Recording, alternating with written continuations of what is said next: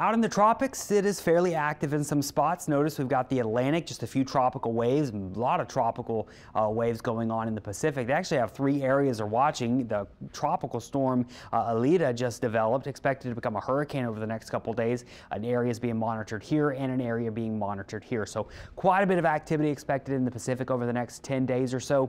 The Atlantic is a little bit more quiet, but we've been tracking some tropical waves. This is the one we were tracking yesterday.